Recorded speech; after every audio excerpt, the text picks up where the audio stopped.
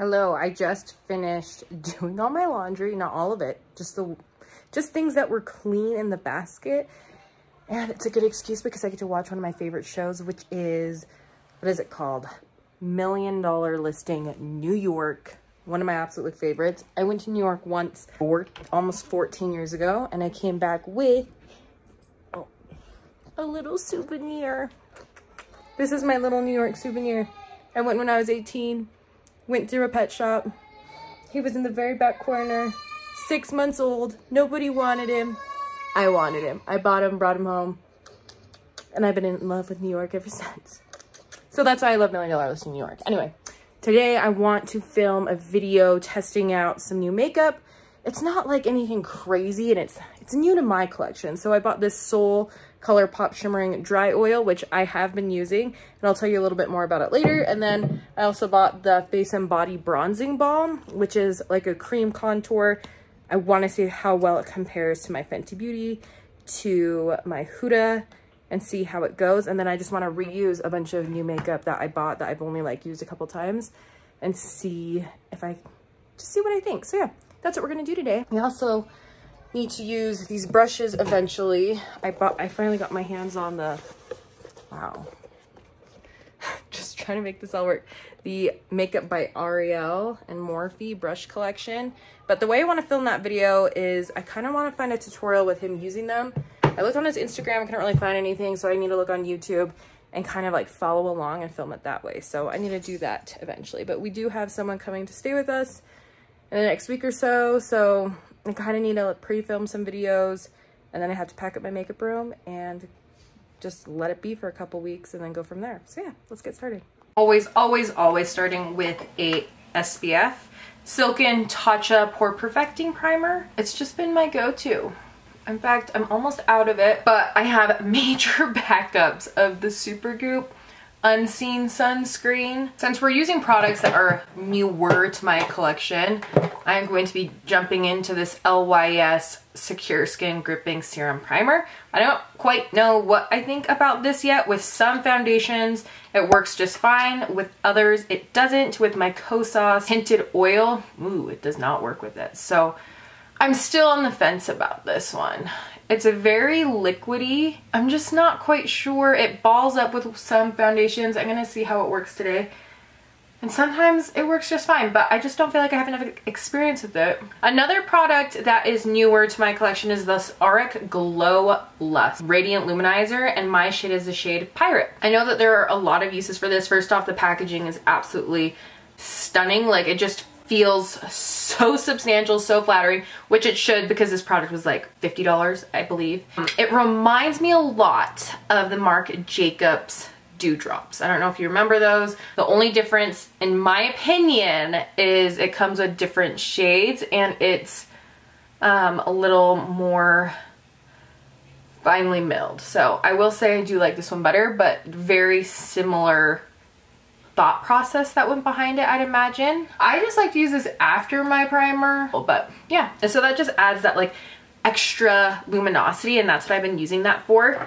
This other product, I think I've used it once, and it's the Tarte Glow Wand, Shape Tape Glow Wand. So this is essentially supposed to, you can wear it over the Shape Tape concealer. It's for a no makeup magic mix with moisturizer, primer, and you can wear it on the high points of your face and décolleté. And this shade is the shade A Gleam. I do feel like it pulls a little orange and is a little dark for me. But this came in one of the very last boxy charms that I've never used this little sponge. Let's see how it works. It's not concealer. I don't know why I put it on as concealer. Should I just use it as foundation today? Let's see how it goes. I don't know if I should have used it for that. It does pull so orange, but I've been using this Morphe E34 brush just to lightly spread things out a little bit. And I always be around when I need some loving, baby.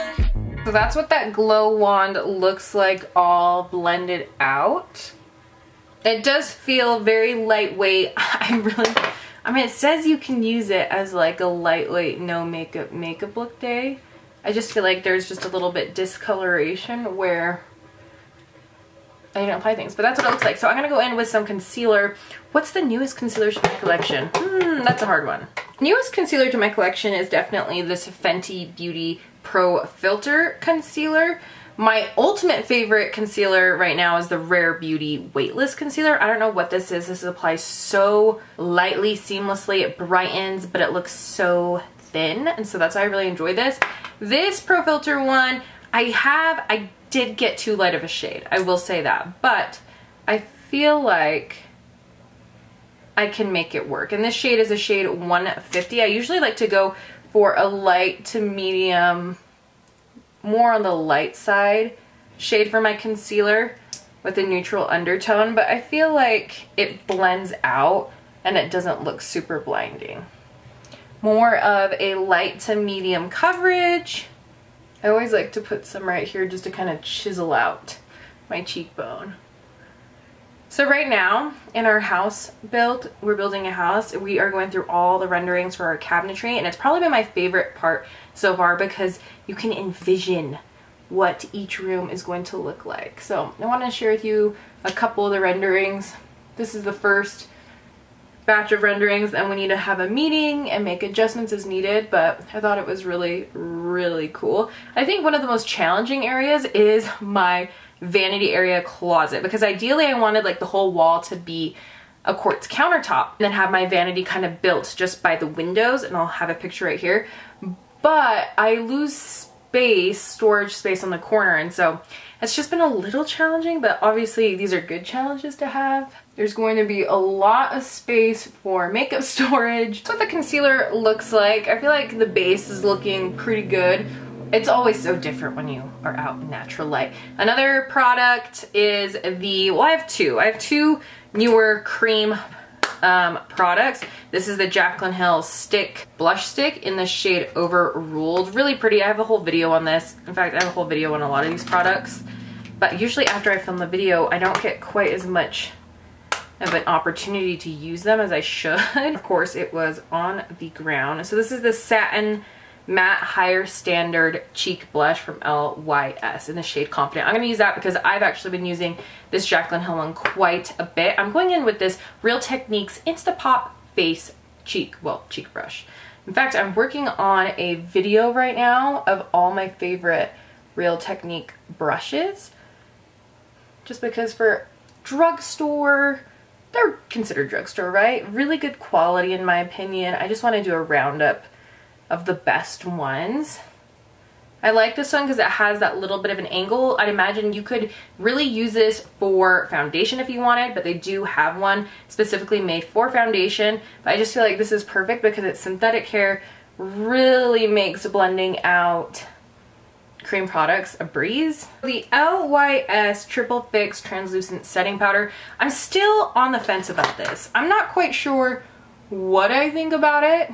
I'm using this small Morphe brush to just kind of pat this underneath my eyes, set that concealer a little bit, and set the rest of my face. I'm not quite sure what I think about this. I don't believe it's going to be one of my go-tos. I almost kind of feel like it's a pretty good dupe for the Charlotte Tilbury, which the Charlotte Tilbury, it's nice, but I'm not completely, I don't know if it's like an everyday staple. So set down that blush because I do want to blend out my powder products on top of it. There's just so many tedious things that I'm like, do you really want to see that? I just did my eyeshadow, which I'm using a palette that is by no means new. In fact, I don't even think you can buy it anymore because it's that old, and that is the Artist in the Muse KKW times, oh, I don't want to ruin my foundation, Makeup times Mario collab. It's just a good neutrals palette, and I've been really trying so hard to just use the palettes that I own. And so I did that off camera, and then I did my brows off camera as well. I used the Maybelline Total Temptation Brow Definer, which I'm obsessed with. It's only like $5, but my sister-in-law has been telling me that the e.l.f. like $2 pencil is like where it's at. So I need to try that out. So another product that, I mean, how many times I'm gonna say, another product that is new, another product that is newer to my collection is the Anastasia Beverly Hills Brow Wax, which I am a big fan. I have quite a bit of waxes and soaps and all that kind of stuff, but this one takes the cake. I just take a little spoolie and voila.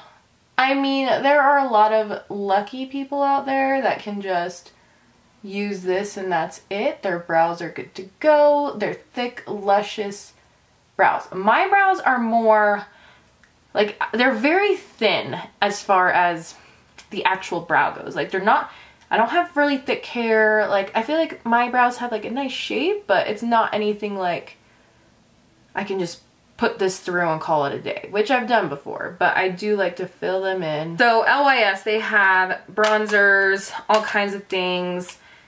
Yeah, that's probably what I'll use today. So I'm gonna go in with the LYS No Limits Matte Bronzer. This is the shade Harmony Medium. This actually has an Allure Best of Beauty award, which I am having a hard time understanding because for me, I just need to keep giving it another shot, but it pulls red on me. And I'm just not quite sure what I think, but I'm also quite a stubborn person when it comes to products. And I'm like, if I bought it, I really want to use it. So I'm going in again and trying this out. And this bronzing brush is a Morphe M177. I do like to use natural haired brushes when applying bronzer. I feel like it just really gives you that seamless bronze, because I feel like bronzer can look patchy with synthetic hairs. If there is one thing I've learned about this bronzer though, is don't use it as a nose contour. Whatever you do, please do not do it. One of the shades that I really have found is a great nose contour shade is this Hourglass bronzer, and this is the Eternal Bronze Light. It's a really good neutral undertone. It just doesn't look how like nice that looks contour wise. It doesn't pull orange. It doesn't pull too gray. It's almost like it's not even there. Perfect, honestly, the perfect contour shade or bronzer shade. I use this bronzer all the time.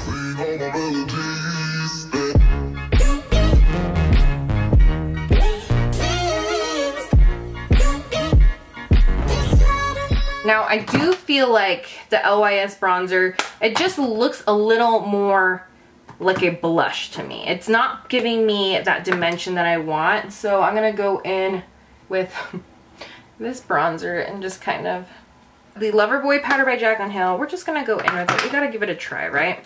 Little fan brush by some kind of Amazon seller. You just want to be ever so careful with this.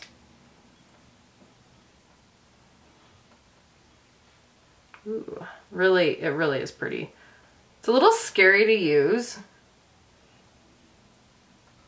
but if you want a long-lasting blush situation, what you're gonna want to do, go in with your cream blush, set it, have a fun time with it, and then go in with a powder blush. Like, that's the way to foolproof your blush 100% for the day. Last but not least is highlight. I don't even think I have a newer highlight at all. Do I? Do I not? I don't. It's not something that, you know, happens very often. But the Fenty Beauty is definitely a beautiful one. This is the Kilowatt highlighter in Girl Next Door and Chic Freak. Really pretty. And I'm just going to use that same little fan brush and create a little moment. A little splurge I had a couple months ago was in the Charlotte Tilbury Airbrush Flawless Setting Spray. It's to prep all day and prep all night, party all night, stay all day. Okay, that makes sense. And this is so new and I've barely used it. I still don't quite know what to think about it. That's great, it's not even working. I don't know, I'm gonna have to figure that out. I'd be really upset though if the component is broken. Just because I have, like, look at that. I've barely even, I think I've used it once. So I'm gonna use the Fenty Beauty What It Do.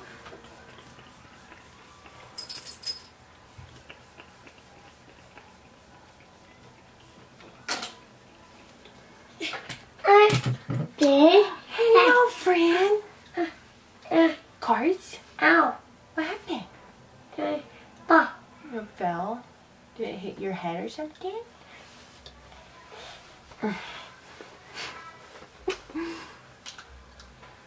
I look very orange from back here. So I'm gonna let that dry.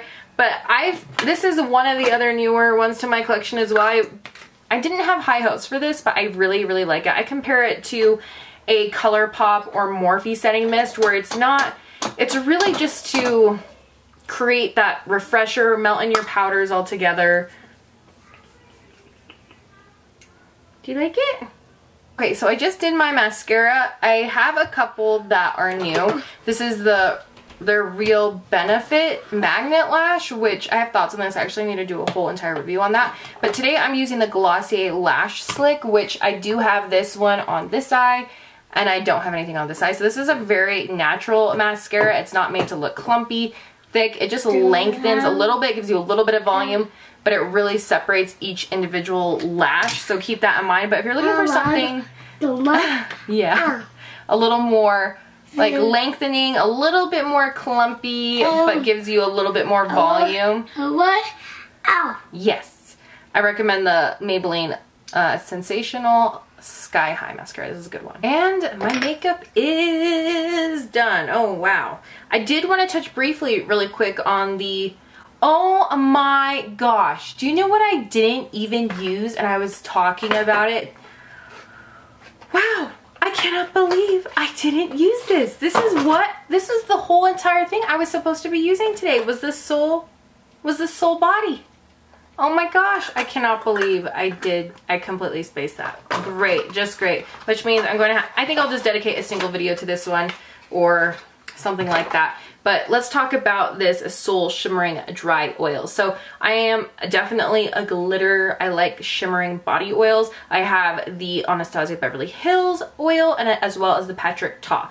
Now, if you compare both of these together, this one is more similar to the Anastasia Beverly Hills. But this one is like, if you don't like something super glittery, then you won't like this, because it is so glittery, like out of this world glittery.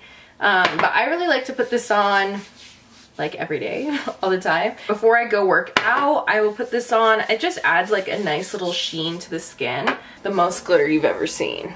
I don't know if you can see that. But it's a fraction of the cost of the other ones I mentioned. It's a little bit more messy, but it does end up drying down is what I've noticed. But I'll have to keep you in the loop with this. Definitely a more affordable price than any of the other ones I mentioned. Thank you so much for watching this video. I know it was all over the place per usual, but I appreciate you being here. Don't forget to subscribe, and yeah, I'll see you guys next one. Bye.